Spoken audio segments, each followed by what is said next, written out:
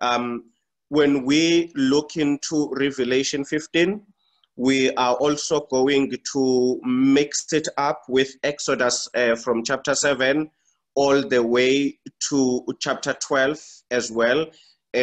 So there will be a strong relationship between the two. I'm mentioning that so that when I start explaining, you will be able to know where I am making the connections from. They will be coming from Exodus 7 to Exodus 12 and 13 as well. That is where the connections will be coming from. Let's pray together. Father, in the name of Jesus, your word is holy and true. It is a guide for all humanity in this world. There is none among us who knows the way to you except through your Son, Jesus Christ, and through the revelation of your will in the scriptures and through the presence of the Holy Spirit.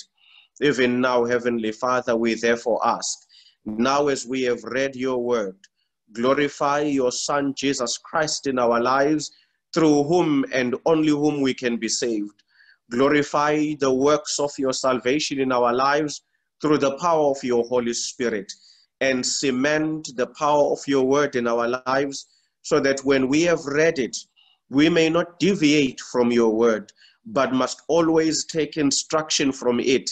And as your word instructs us, that we should neither move to the left nor to the right, but stay firmly on the path that is set out by your instructions for us. We pray all this through Christ Jesus. Amen. All right. Revelation 15 is an interlude, okay? And that means we are taking some kind of a break from the major sins that have happened and the major sins that are about to happen, okay? We've just come from a very dramatic series, if one may put it that way, of the trumpets, and we've seen what has been happening. We've been and we still are under the seventh trumpet, which was the last trumpet that was blown. In particular, we've gone through Revelation 13 and 14, which were very dramatic, with very big scenes on them, okay? There were beasts and 144,000. There were issues of worship. So there was quite a lot that was happening then. Now, Revelation 15 sort of tempers down a bit because it's bridging these two, but in terms of the drama and the activity, it's not that much there because it is bridging for the next scene. It's like almost a comma, okay, in the whole drama and the events. So Revelation 15 becomes a breather, a pause, because we are heading to Revelation 16 and 17, where we are going to again engage with great and dramatic scenes that are going to follow, where we are dealing with the plagues. We are also dealing with the woman that is Babylon and the likes. So we are taking a break before another great cosmic upheaval, if one may call it that is then going to follow afterwards, okay? Now, John says he then sees this vision in heaven after he had seen the 144,000, after he had seen the confirmation of the three angels' message, as well as the reaping of the earth, okay, that we saw yesterday with the sickles. Now he sees in this vision, he sees seven angels, okay, and these seven angels are now coming out of the tabernacle, okay. And also the language is a bit interesting because up until now, the sanctuary in heaven has simply either been called a sanctuary or a tabernacle by John, but now he uses interesting language in that he calls it the tabernacle of the testimony, okay? And that's a bit of a mix of language because where we've seen this phrase of the tabernacle of the testimony in the Old Testament, it usually referred to the ark of the covenant. The Ark of the Covenant was sometimes called the Ark of the Testimony. So you would have the sanctuary in which there was this Ark of the Testimony, okay? And now John mixes it. He says, these angels, these 7 angels, come out from the tabernacle of the testimony, or the temple of the tabernacle of the testimony, okay? And the language there could be alluding to a symbolism of the Ark of the Covenant.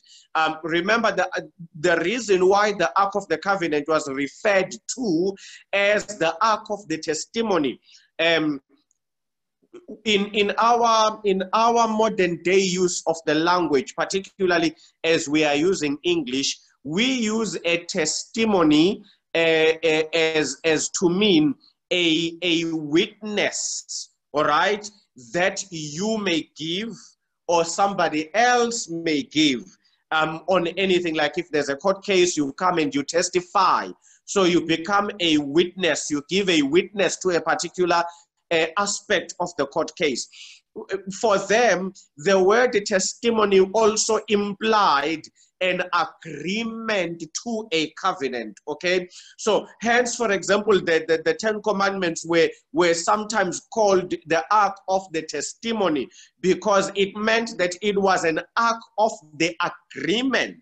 It was an ark of an agreement between God and humanity. In other words, the ark carries an agreement between God and man, okay?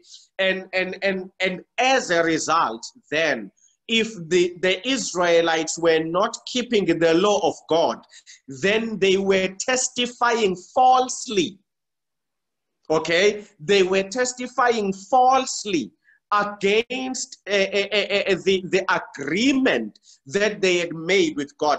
And that is why you will see in the Old Testament, whenever God, for example, was disappointed with Israel, he would raise this issue that you have broken my covenant, you have broken my statutes, okay? Why would he say that? Because in Exodus chapter 19, when he came on Mount Sinai to give them the 10 Commandments, they themselves said, everything that the Lord asks, we will do. Also, when the meeting between Moses and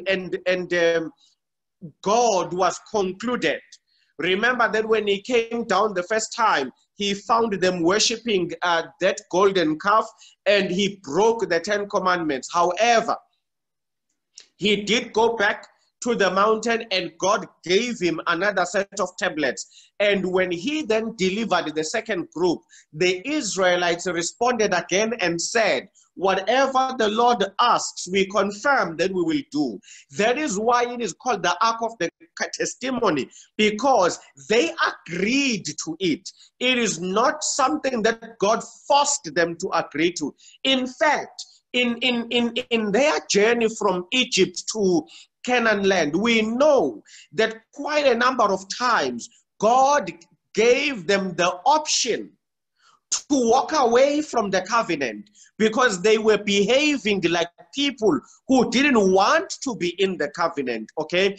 And God would say to them, if it pleases you to go back to Egypt, if it pleases you to go back to your masters, then let it be, okay? And of course, I think once or twice, he actually threatened that he would destroy them in the wilderness. But generally, he would say to them, look, if really what I am asking you to do is a burden to you that you cannot bear, then it is better that we separate and you go back into Egypt, or you stay and die in the wilderness, and I will raise another nation for myself that will honor this covenant. And Israel would time and time again respond by saying, no, we understand, and we confirm that whatever you ask, we will do. So it becomes the Ark of the Testimony, because more than once, more than twice, more than 3, 4, 5, or 6 times, they would approach God and say, we agree. We agree that we are going to do these things. Now, once you agree, obviously, then there is accountability that needs to take place because we agree on what needs to happen. And that is why it was called the Ark of the Testimony. And that's where I just want to start briefly this evening before I move into the other issues. I think it's important for all of us to remember that even as we read the book of Revelation, which is about the second coming of Jesus and the end to sin, I also do want us to appreciate the fact that God, how do I phrase this properly? Our relationship with God has always been governed by choice. At the center of the government of God is choice, even to the detriment of our understanding of God. Still, he has not taken away choice. For example, you'll find that many people will ask the question, why? Why is sin around? Why didn't God destroy the devil? Why didn't God just destroy Adam and Eve and create a new thing? If God, all of these questions, if God knows the future, why did he allow sin to happen? If God knew we were going to suffer like this, why did he allow things to happen? And yet, that has always been one of the things that the Bible is trying to emphasize, that God has always been a God who governs by choice. And that when Adam and Eve made that choice, God was not going to stand against that choice. As much as the choice was destructive, yet it is in his character and it is in the nature of his governance to always make sure that when he governs, as much as he has the power to dictate, he prefers to be chosen. He prefers to be wanted. Not that he doesn't have power to make us want him or to even make us love him without even knowing that there's any other option other than him. So God was well within his power to make sure that we never know what sin looks like, or we never know what the devil may look like. And yes, we would have lived in eternal happiness. However, what that would have meant is that the choice that is at the center of God's governance would not have been exercised by us. So yes, unfortunately, we may raise many questions about why was this permitted. At the center of it is choice. At the center of it is choice. And those of us who are parents will understand this. At least within the first 18, 19, sometimes even 20 years of your child's life, your word is law. Your word is life, okay? Give or take some differences here or there in the challenges we may face in our families. But no matter how much you may have educated your child, no matter how much you may have wanted your child to make the most perfect and right choices, ultimately, at some point, your child is not yours to control. They are their own person, okay? And when they go out to govern themselves, you can only hope that the good you've taught them will influence how they choose to govern themselves. And it's the same with God as well. At the center of God's governance has always been this idea that people must choose righteousness. It shouldn't be that righteousness is the only thing made available, but that they should know that righteousness will always be the best choice that should be chosen. But of course, when Lucifer chose, or when Lucifer designed, or when Lucifer created sin, he created an alternative which God was not going to shy us away from. It is not God's alternative. It is not God's desired alternative, but it was an alternative whose reality, though he was able to stop and destroy, he opted that not only humanity, remember, choice didn't begin with us.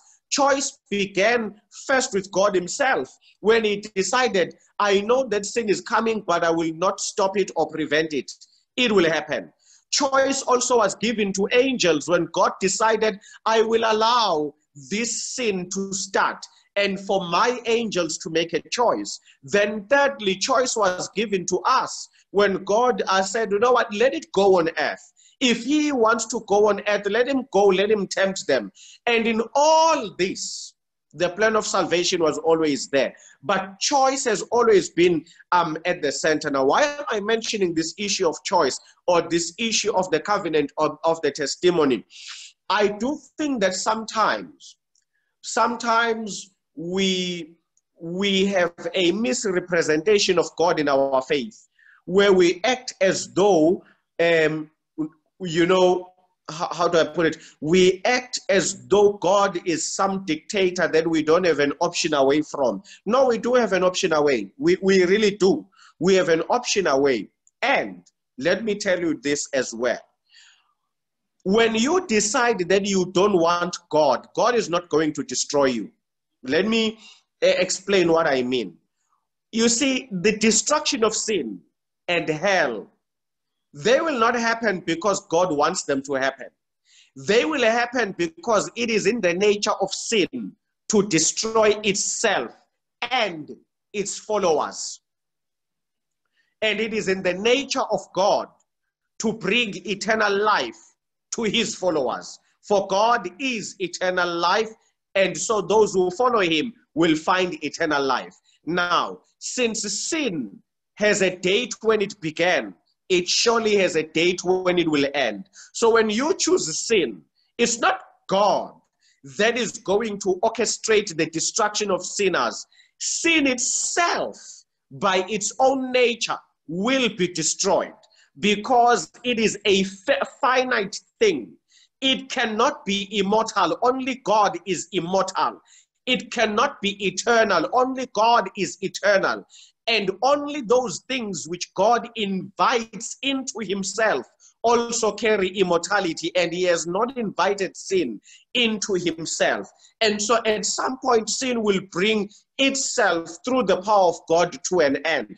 And so for that reason, I'm saying, it's like as a parent, if I am saying to my child, listen to me, this life of yours of not taking school seriously will land you in trouble one day. Now, when your child is poor one day because they didn't study, it's not you who's punishing them.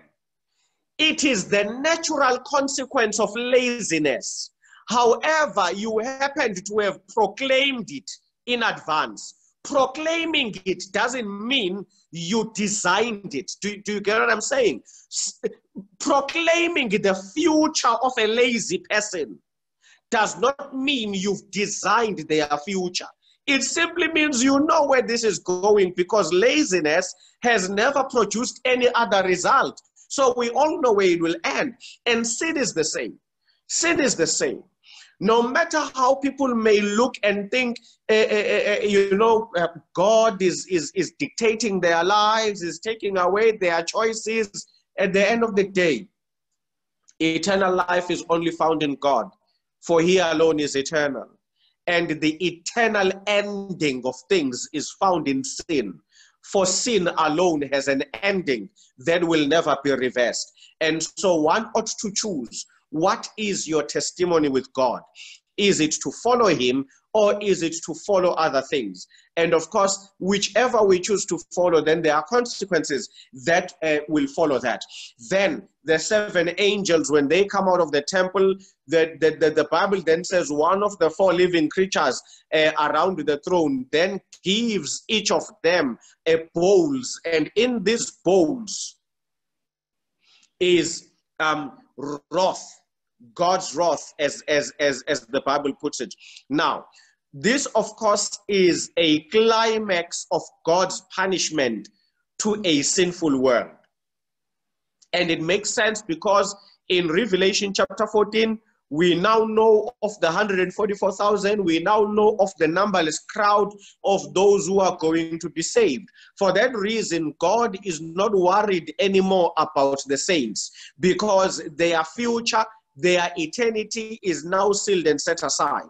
This is now about the punishments that are going into the world, which has chosen the mark of the beast. And we know that because when we read right there in Revelation 15, it does say exactly there that those who have conquered, those who have overcome and were able to overcome the beast, were able to overcome the mark of the beast, and to triumph over the number of the name, that is 666. They are the ones who are now together with the Lamb, okay?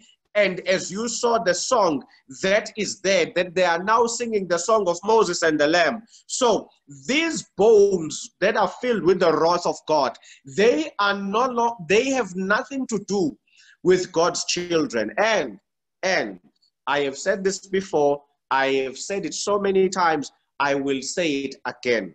If anything in the book of Revelation threatens your life, then you should worry about whose side you are on. Because the book of Revelation is about God's response to the powers of darkness. In the book of Revelation, it is not the saints that suffer, but it is those who have chosen evil. So, if there be any prophecy here that threatens you and makes you feel uncomfortable, one may need to then introspect, whose side are you on? Because in the book of Revelation, though our suffering is mentioned, yet the targets of God's anger here are not his own children, but it is those who have chosen the way of the beast and the mark of the beast as well. So they sing the song of Moses and the Lamb. Now, in the context of the Hebrews, there has always been an association, and here's quite something interesting. When the Israelites left Egypt and they crossed the Red Sea, when they got to the other side, Miriam then sang a song that she composed, a song of praise and worship for liberation and deliverance. And of course, the Exodus is always associated with Moses. And so over the years, they developed this position that the truest experience of liberty, the truest experience of freedom shall be symbolized with singing the song of Moses and the Lamb. Why? Because Moses is the father of freedom. Moses is the symbol of freedom for those who are oppressed on earth, okay? And as a leader of the Exodus, okay? But it is the song of Moses and the Lamb because ultimately it is a song that celebrates the liberation that is found in Jesus Christ. Now, up to today, no one knows what the song of Moses and the Lamb is or what it sounds like. In different parts of scripture, like in Revelation, as you see there in verse 3 and 4, you may find some of the lyrics, but no one knows exactly what this song sounds like. But I have a suspicion. I have a suspicion that those of us who are going to make it to heaven, somehow, when this song is started, all of us will know what it says, and we will know what it means, and we will know how to join it, and we will know what words should follow. I doubt anyone will need to be given a hymn book or a hymnal. I think that the song itself will resonate with everyone who was saved from the darkness of sin in this world through the sacrifice of Jesus Christ at the cross. So it should be something that you and I look forward to be present in singing a song that we never rehearsed. But somehow we will know the names, the words, we will know the lyrics, we will know the music, we will know the melody, we will know everything about the song. You know, one of the, whenever I read this portion about the song of Moses and the Lamb, I'm always reminded by this song sung by the Gaither vocal band.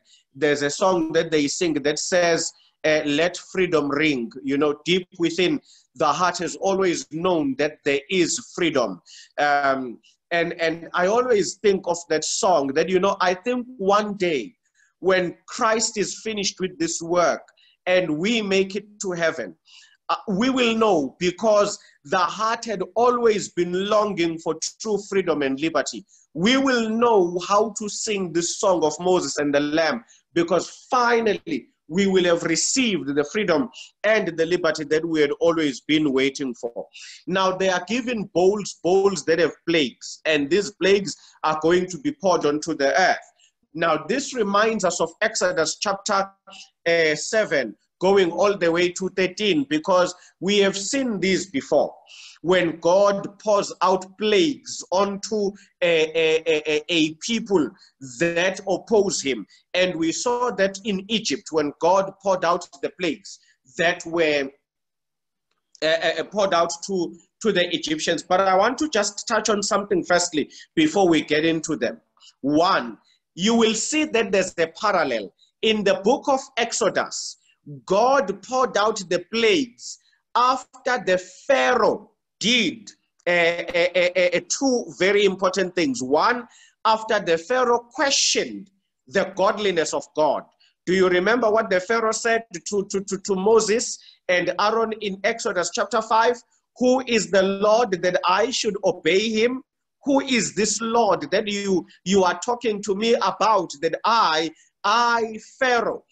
Okay, maybe you need to understand the background as well. The word Pharaoh, in their language, in their ancient language, it literally meant the God man. The God man. That is what Pharaoh means, the God man. So in their religions, pharaohs were gods as well. So when God sent Moses, Pharaoh is then saying, I am a God in my own right. I am a God in my own right. Why would then I allow myself another God to give me instructions? Who is this Lord? I am an Egyptian God. I know my brothers and sisters who are the gods and goddesses of Egypt. Who is this God of yours? I don't know him. All right. And so that is the first thing that Pharaoh did. Pharaoh questioned the God's a position as a God, whether he even deserves to be acknowledged. And then secondly, of course, Pharaoh questioned the right of God to deliver the Israelites. Okay, Pharaoh asks, where is he taking you? Because you are busy here. We've given you work to do.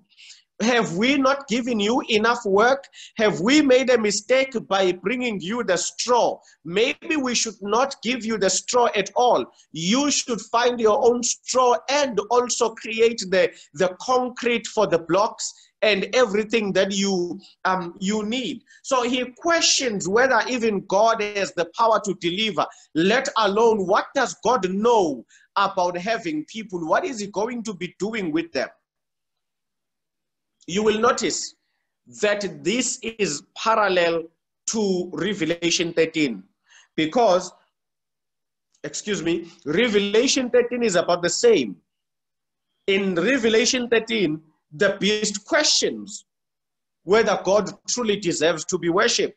And number two, as we saw in Revelation 13, the beast believes that people belong to him, not to God. That is why he puts his mark on them, because he doesn't understand, why does God want people? What will God do with people? I deserve the worship, and these people should be mine. And so when God responds to the beast, when God responds to the devil in Revelation 15, as he begins his response, he takes us back to Exodus chapter 5 all the way to 13 to say, we've been here before, where a false God questioned my godliness, and a false God questioned my authority over the universe which I have created and my people who are in it. And it is as if God is saying, I will deal with you, Lucifer, the same way I dealt with you in Egypt. But this time, you will not be represented by Pharaoh, and I am represented by Moses. This time, I will be addressing you and all your followers, anyone who has chosen you, just as Pharaoh chose you and hardened his heart and preferred to listen to you rather than to me. For that reason, I will do the same now as I did then. Just as I humbled Pharaoh with the plagues that I poured out then, I will also humble the earth even now, and all those who have opted to follow you through the plagues that I am going to be pouring out. Okay, so just see those parallelisms that are there. Now, when you go to the book of Exodus, just to do a quick reminder, the first plague was a plague that turned the water into blood. Then we had the second plague, which brought in the frogs. The third plague was the plague of the lice. And then the fourth plague was the plague of the flies. And then we had the plague of the livestock that got diseased. Number 6 was the boils on their skin. Number 7 was the hail that fell down and destroyed homes and killed livestock. And then the 8th one was the locusts. And all right. And then we go to the 9th one, which was darkness. And of course, then the last one was the number 10, the death of the firstborns. Okay. And that is how ultimately the Egyptian empire was collapsed in its slavery through those 10 plagues. Now, the same thing is happening, but now God is preparing 7 plagues, okay, which he is going to dish out. Now, also, let me remind you of something very important that I think we must be able to notice and connect with the Revelation 15. In the book of Exodus, with all these 10 plagues, at no point were the Israelites harmed. On plague number 10, God asked the Israelites to put blood on their doors. But their protection didn't begin that night. Do you understand what I'm saying? It's not like the plagues that came before also affected them. And then when God, on plague number 10, then God says, okay, now you put on the blood. And when you put on the blood, then nothing is going to happen to you. From plague number 1, they were always protected, even before they put on the blood. And when they did put on the blood, then the angel passed over, as we know. And this again carries the theme of revelation, that whichever punishments that God is about to release, let's be aware at no point are his children in danger. Because it is parallel to what is happening in Egypt. Just like in Egypt, there was no plague that endangered the Israelites, even before they even put the blood on the door. The mercy and the grace of God was already protecting them. The same thing is being shown here, that the same thing is going to happen with the plagues that are going to follow. Those who are in Christ have no reason to worry or to be threatened by what is about to happen, because there is consistency in the way that God has always dealt with plagues and punishment for sinful opposition. His children have always been safe. And of course, there are some differences in Exodus. We have 10 plagues. Here we have got 7 plagues. And within the context of Revelation, where everything is symbolic, so we know that the 7 plagues may simply represent the perfect final punishment of God, okay? What is a perfected punishment into the world, as we are heading to Revelation 22, where God is concluding all that work. So it would be good to study the plagues of the book of Exodus as we prepare for reading Revelation chapter 16 tomorrow. Because when those plagues are poured out that are there in Revelation 16, I am then going to be traveling back, looking at the plagues of Exodus in detail. And you are going to see where they are similar, where they differ, and what then could they mean, what could they represent. And also we will be needing to answer the question, have they started?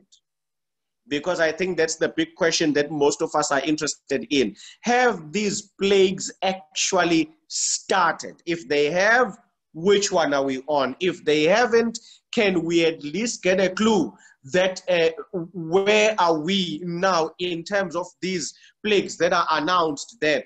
And again, keep in mind, our wanting to understand the plagues is not because we are threatened. It's not because we need to make preparations before we are caught off guard. Of course, if you are not in Christ, you will need to make those preparations before you are caught off guard.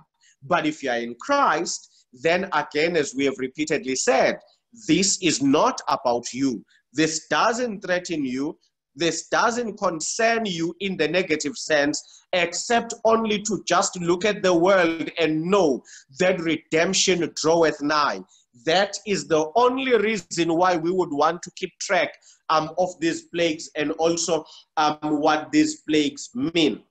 The last aspect that I'd like to speak about in terms of Revelation 15 and the plagues, it is this. Plagues by their nature are all-encompassing, as we would see in the book of Exodus and we would see in the Old Testament and even here in Revelation chapter 15. Plagues may attack nature itself. Plagues may attack human beings, and so they may be well diversified. And so one of the things that we need to look forward to when we are studying Revelation 15 is not to just look at what affects human beings, but it is also to look at what is affecting the planet that we are in. I mean, we are talking about global warming currently.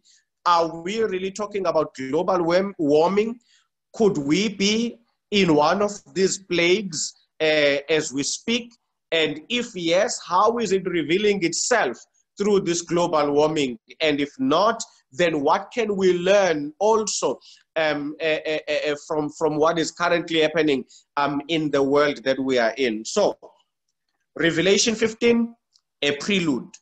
We are about to get into the punishments. Should that concern you and me? Absolutely not, because we are in the 144,000, we are in Revelation 14. So what is about to happen, we simply need to know it as part of marking the times, the signs of the times, not necessarily that we need to prepare for it because it is going to threaten us. Like the Israelites in Egypt, every plague was directed to those who have been disobedient. For that reason, even at this point in time, these plagues do not endanger anyone in God's family. So basically, like I said, Revelation 15 is very short, more of an introduction into the seven bowls that we are going to be looking into.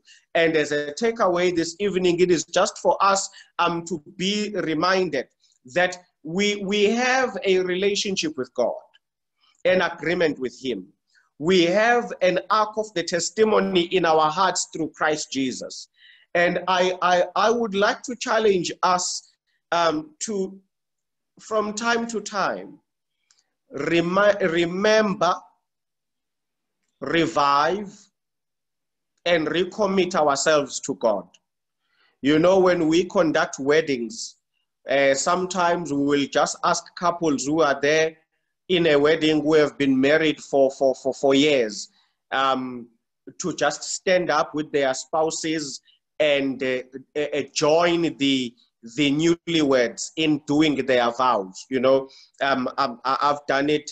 I've seen also other pastors do it, where in a wedding you will ask couples, please stand up, hold each other's hands, and you say, you know, you make them do the vows together with the new couple, just to remind everyone why we came into this. I think that our faith and our relationship with God is the same.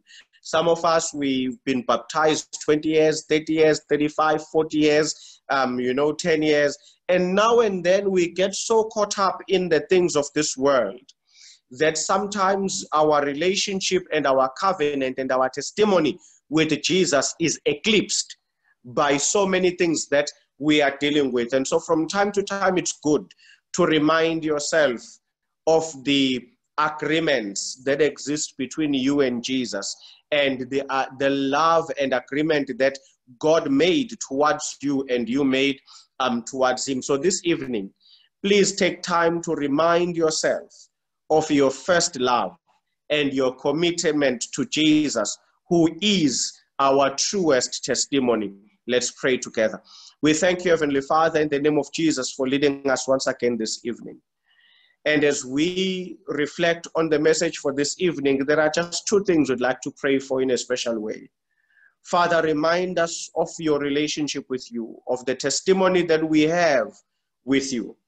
Sometimes we get drowned into so many different challenges of this world that we forget, Heavenly Father, that we still have a relationship with you, that you are still longing for us to grow in. And so I pray, Heavenly Father, that this evening you may indeed cement our relationship with you. Secondly, Father, I'd like to pray that if there be any among us who have not made a commitment for you, Jesus, as our Lord and Savior, then we do so now before we share in the participation of the plagues that are filled with your wrath. I pray, Heavenly Father, that as you are wrapping up the matters of this world, and as you are punishing wickedness and sin, may you, Father, save as many of us as are willing to obey and to accept your grace.